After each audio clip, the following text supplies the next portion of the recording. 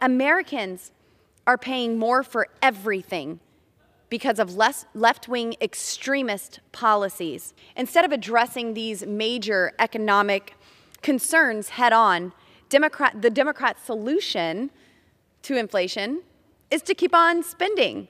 I just wanted to educate our distinguished colleagues that Democrat is the noun. When you use it as an adjective, you say the Democratic member, or the Democratic solution, or the Democratic plan. And so I assume it's a good faith grammatical error the first few times. But after people are corrected several times and they continue to say it, it seems like it's an act of incivility, as if every time we mentioned the other party, it just came out with a kind of political speech impediment like, oh, the Banana Republican Party, as if we were to say that every time we mentioned the Banana Republican member or the Banana Republican plan or the Banana Republican Conference. But we wouldn't do that. The Democrat Party has truly lost their minds. From intimidating judges at their homes, burning down pregnancy centers, and vandalizing churches, to calling moms and dads domestic terrorists, and now creating this department to censor free speech because extremists are scared of what? Elon Musk? They think social media censor doesn't go far enough, and this needs to be defunded. And unlike some of our colleagues on the other side, we're not interested in censoring other people's speech. We want the whole world to see how the gentlelady from Colorado speaks in public as a member of Congress. We want everyone to look at that. We don't see anything remotely like the seriousness and the solemnity that we would expect of members of the United States Congress. But instead, they put up profanity, they mock the President of the United States, they make a disgrace of their own party by the way they behave on the floor of the House of Representatives. President Trump was in office when the COVID virus was released from a lab in China, from the Wuhan lab. And he tried to make that very clear that this came from China. And reporters regularly dismissed that. They called him a xenophobe because he was just saying where the virus came from. He did not mandate masks. Your president did. I appreciate the gentlelady's passion. There are two facts that she should perhaps be alerted to. One is that Donald Trump, on more than 20 different occasions, defended the performance of the Chinese government, and specifically President Xi, in terms of his treatment of COVID-19, and said he was doing a wonderful job and a great job, and they were working closely and they were constantly in touch. President Xi is working very hard. As you know, I spoke with him recently. He's working really hard. Yes, I think he's doing it very professionally. We're also working with him and helping him as of the last few days, as you know. I spoke with President Xi. We had a great talk. He's working very hard, I have to say. He's working very, very hard. So if there's a problem with the Chinese government unleashing a virus which has not been proven anywhere, but it certainly could be true, you would have to pin that on your favorite president, Donald Trump, not on Joe Biden. The second thing is President Trump's own special advisor on COVID-19, Deborah Birx, I'm sure you're aware, and I'm sure you've read her book, said that the lethal recklessness of Donald Trump's policies about COVID-19 cost Americans hundreds of thousands of lives. So you don't have to believe anybody on the Democratic side of the aisle. That's Donald Trump's own special advisor. It is past time we put America and Americans first. Joe Biden and his regime are shelling out benefits to illegal immigrants like Oprah Winfrey on her show. Everyone gets a vote. Everyone gets recognized, even if you're here illegally. In New York, aliens are receiving $53 million in free prepaid debit cards. In Denver, Colorado, aliens get 6 free months of housing. And now they want to hand them seats in Congress to buy their lifelong allegiance to the Democrat Party. Americans deserve to have their voices fully represented, not diluted by illegal aliens. I'm proud to be a co-sponsor of this legislation, and I urge my colleagues to vote in favor of this bill. Mr. Speaker, I yield back.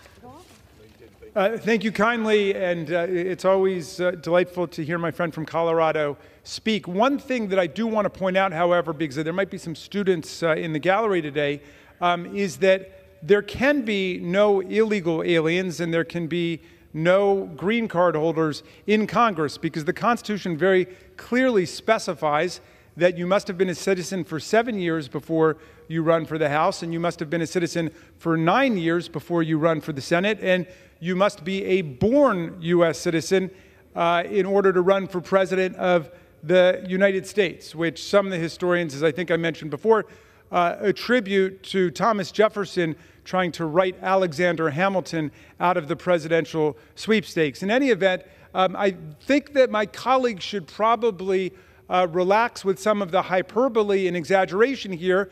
After all we're saying is let's keep doing what we've done since 1790 in the country. This is the way that the census and the reapportionment have always been run in the United States of America, and what they're proposing is obviously a radical departure from what the Constitution ordains. We are working to cut wasteful spending, get to the bottom of fraudulent payments made by the federal government, support American energy production, and oppose tax increases proposed by the Democrats.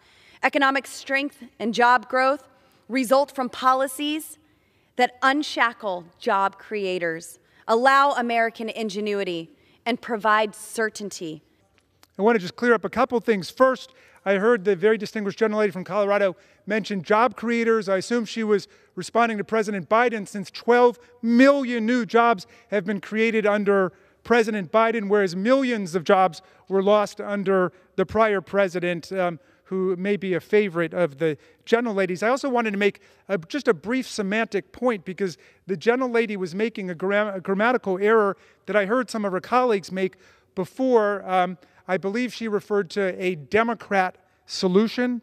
I heard another member talk about a Democrat member and a Democrat plan. I just wanted to educate our distinguished colleagues that Democrat is the noun. When you use it as an adjective, you say the Democratic member. Out of pure political courtesy, when it's an adjective, refer to the Democratic congresswoman or the Democratic member. Having said that, I'd like to say that I favor the Boebert amendment.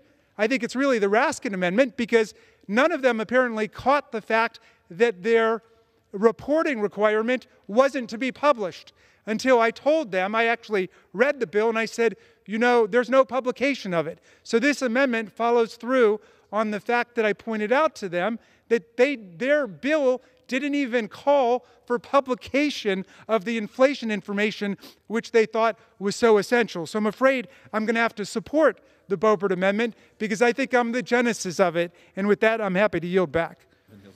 The gentleman yields back. The gentlewoman from Colorado is recognized.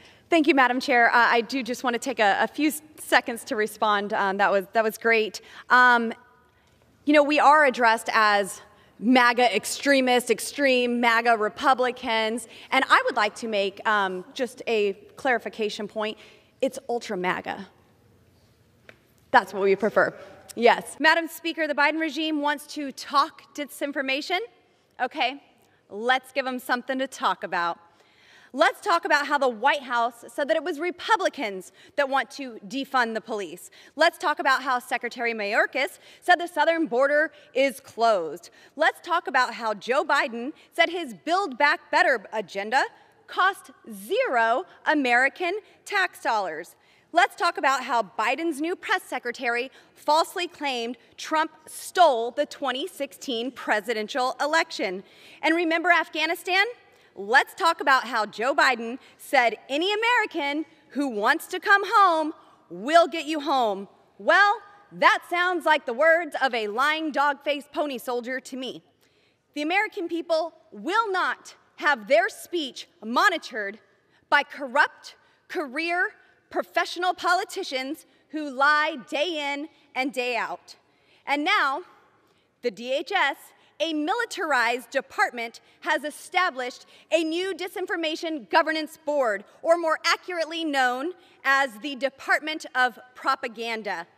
DHS was created to stop terrorism. Now it's being used to terrorize the American people. And who did Mayorkas hire to run this Orwellian ministry of truth? This lady, Nina Jankowicz. Mayorkas calls her an expert on disinformation. probably because she tells lies all the dang time. Nina said that President Trump would embolden ISIS. Well, he defeated it. Nina said the Hunter Biden laptop from hell was a Trump campaign product. Nina said that concerned parents who wanted a say in their children's education were pushing disinformation. And Nina said big tech should censor the Wuhan lab leak theory because it was, you guessed it, disinformation. Nina doesn't seem to have a good relationship with truth and will surely use this board to silence Americans. Nina is no public servant. How's that, you say? Don't take it from me. Here's her words. Are these the words of a public servant? What do I need to do to, well, Madam Speaker, I'll let you read the rest of that. This doesn't sound like someone who should be monitoring Americans' speech. The distinguished gentlelady from Colorado called the President of the United States, or likened him to I think she said, a lying dog-faced pony soldier. We obviously could have taken those words down, but we have serious business to do here. We have come here tonight, Madam Speaker, to fight for the rights of the TSA workforce. More than 50,000 workers. We're giving them the same rights that other federal workers have. We came here to fight for the rights of federal firefighters, tens of thousands of them who will be able to benefit from this legislation if and when they get sick from illnesses caused by their work as firefighters. We came here to expand and improve the Community Services Block Grant in the Modernization Act of 2022, a bipartisan piece of legislation. Despite what was said about it on the other side, I believe there were 8 members of the minority who voted for it in the House Education and Labor Committee. We are here to recognize the right of congressional staff to unionize, and we are here most significantly, Madam Speaker, on the additional Ukraine Supplemental Appropriations Act. And it's for that act that the antics and the diatribes of our colleagues are so profoundly disappointing to those of us who've come here to support President Zelensky and the heroic people of Ukraine who are resisting a brutal, illegal aggression by Vladimir Putin and his army. And we were hoping that we would have a bipartisan, unanimous support for this legislation to render the military and strategic, economic, and humanitarian aid that our Democratic allies need and are asking for and deserve to fight off this illegal, criminal aggression by Vladimir Putin, who is not a genius, but a war criminal and a mass murderer. That's what he is. And so we are very proud of the work that President Biden has been doing in unifying the democratic world against the autocrat Vladimir Putin and his naked, bloody aggression against the people of Ukraine, which has cost the lives of thousands of civilians already. And we've seen the war crime of rape spread at the hands of Russians' filthy soldiers, and we've seen them kill children, blow up schools and hospitals. Madam Speaker, Vladimir Putin and his cheerleaders all over the world thought they would make quick work of the people of Ukraine and President Zelensky. They only had supplies for less than a week. Everybody thought it was just going to be game over, as some of our colleagues have said, that Vladimir Putin would just cut right through them. But you know what they weren't counting on, Madam Speaker? They weren't counting on the spirit of a democratic people, the noble people of Ukraine who have heroically resisted every criminal, aggressive act by Vladimir Putin and his autocratic cheerleaders around the world. And so today, 2.5 months later, President Biden, having rallied the democratic world, having unified NATO, comes back to us and asks for nearly $40 billion in aid to support the strategic needs, the security needs, the economic needs, the humanitarian needs of a population that is reeling from the war. And, Madam Speaker, we say the American people are here to support the Ukrainian people. That's what we're doing here tonight. And I will reserve